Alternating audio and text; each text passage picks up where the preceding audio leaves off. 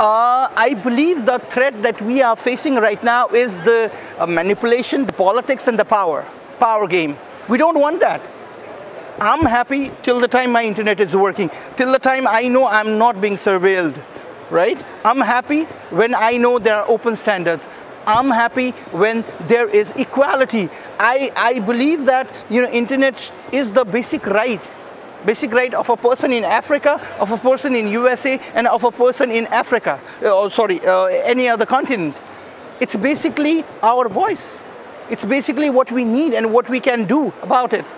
So it's the possibility. I think internet should be defined in a newer form where it should be termed as internet for the possibilities of what can be done.